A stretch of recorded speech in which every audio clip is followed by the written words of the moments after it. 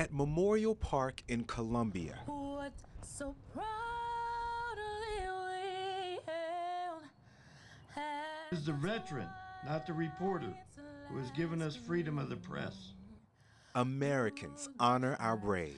and bright stars. It's very important when you see a vet to say thank you. The price of freedom is not free.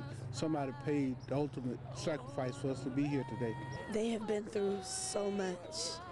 They have seen some things that we as civilians would never be able to imagine. Veterans remember their fallen brothers. It is the veteran, not the campus organizer, who has given us freedom to assemble. We need to thank everybody.